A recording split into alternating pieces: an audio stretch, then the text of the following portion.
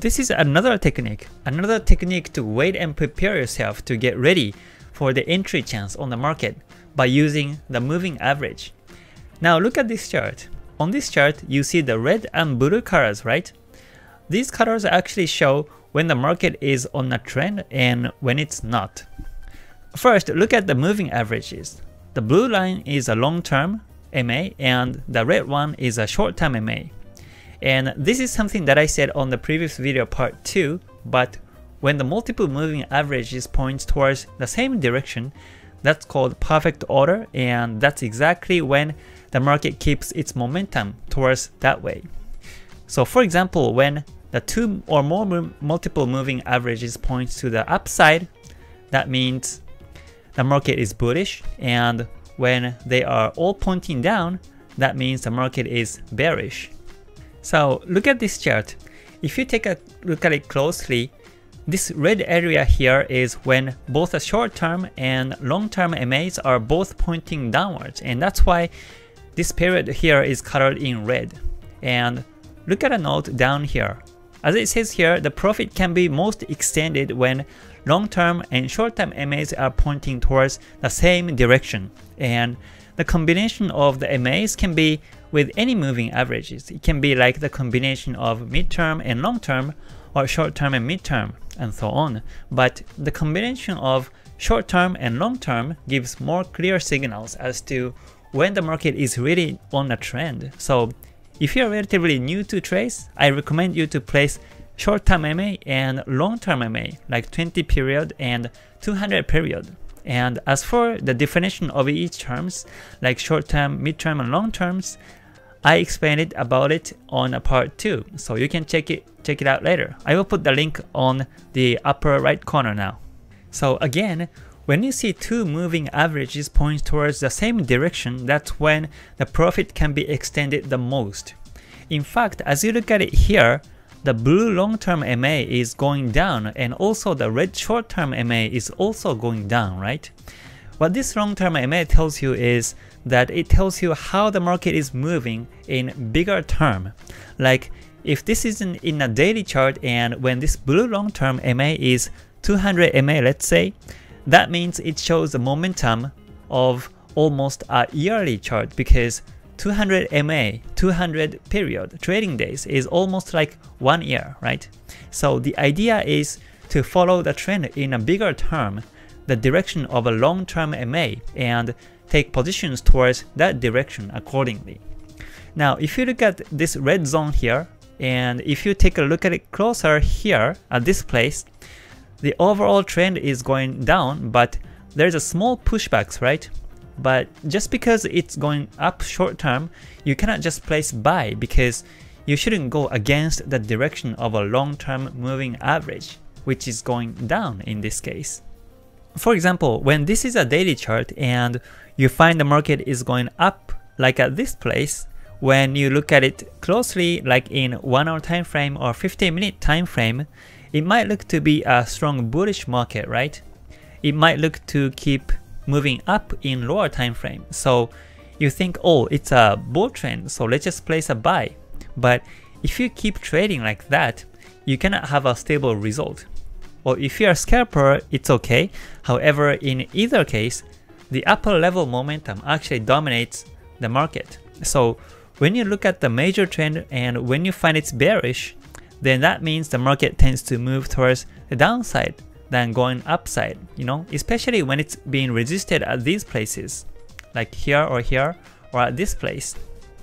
So if you're taking a buy at some place here, you cannot keep holding it for a long time, because sooner or later the market should move to the downside. So remember, when the short-term moving average and long-term moving average both points towards the same direction, this is when your profit can extend the most, because that's what moving average tells you, and that's what it's good at. Remember, moving average is to identify the trend direction and trend strength and the break-even point of the market. So make sure to follow the direction of the moving average, especially in the long-term direction, right? So look at this blue zone here next. It's basically the same, right? the short period MA, this red one here, is pointing up, and also the long period MA is also pointing upwards, and that's why this is a bull market, and that means buyers are dominating the market than the sellers. So in this momentum, basically you look for the timing to place a buy at the pushbacks, and when you look at the next red zone, both the short period and the long period MAs are pointing down, so you only look for a sell chance in this market, right?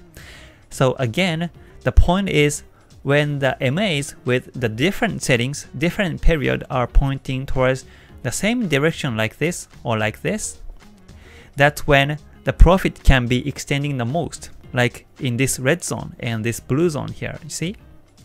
They are pointing towards the same direction, right? And that's when the profit can keep extending the most. And when you find this on a bigger time frame, then what you can do next is you go to a smaller time frame chart, and when the moving average on that lower time frame chart points towards the same direction as the bigger time frames, that's when you can be more positive to take trades towards that direction.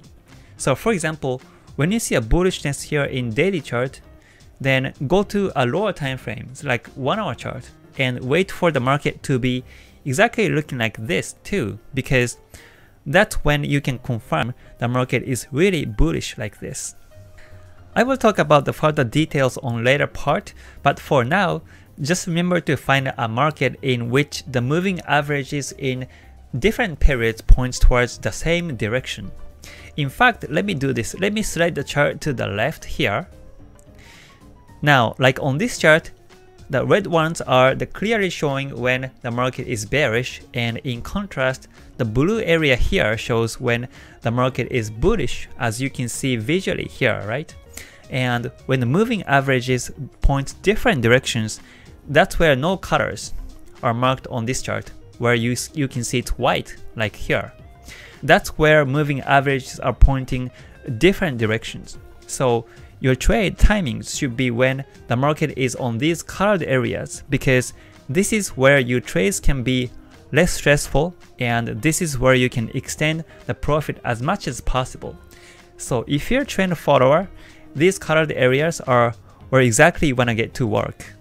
Now let's think about when you cannot extend the profit on the market and where it can be stressful to take trades. This is also very important to know, so make sure to understand this one too.